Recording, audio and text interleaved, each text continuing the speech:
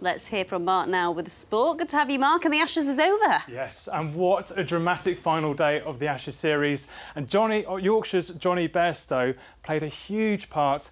Bairstow, who's from Bradford, reacted expertly, diving to his right to catch Mitchell Marsh out one-handed. It follows a criticism of Bairstow's wicket-keeping earlier in the series, and a few moments ago he took the catch to secure a 49-run victory for England against Australia to level the series 2-2. In Super League, bottom of the table Wakefield Trinity thrashed Warrington Wolves. The star man was Loney Innes Sr. His 4-try haul helped Wakey boost their Super League survival hopes. Trinity were 22-0 up at half-time and ended up winning it a whopping 42-6. It's a fourth straight home win for Wakefield, which moves them level on points with Castleford at the bottom of the Super League table. 4 tries, I can't believe it. It's absolutely buzzing. One of the best games I've played in, and coming back, this team's always been there for me when I've been struggling for game time and stuff. It's my 4th time here, so they're always a team that have come and picked me up when I've been low on confidence, and I'm very thankful to the club. Really good performance team-wise.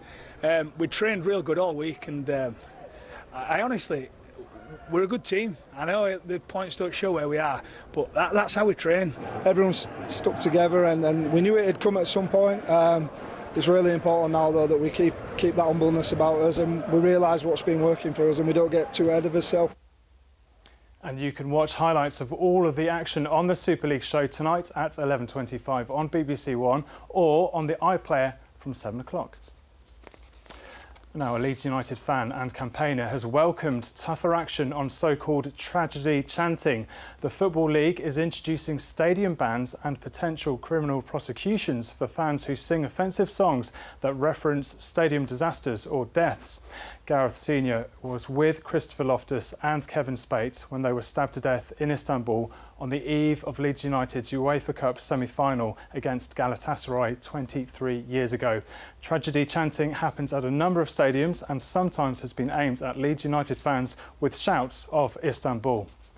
It's a sad indictment on society that we need to take these steps to stop people behaving in such a manner. I'm a massive advocate of education.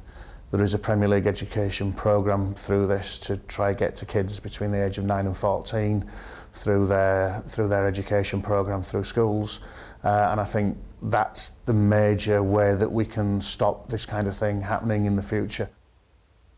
And Amy, that's the sport. Thank you.